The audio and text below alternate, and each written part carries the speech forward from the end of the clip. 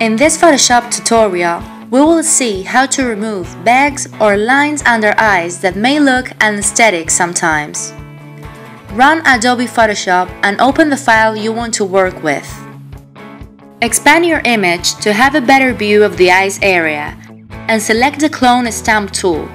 This is the function we will use during all the process. This tool selects the color you choose and replaces the one you want to remove.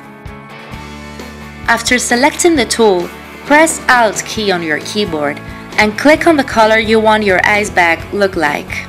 It's recommended to choose the color near the eyes bag for not making contrast since the color is similar. When you have selected your color, go to the eye bag and start clicking directly on the area.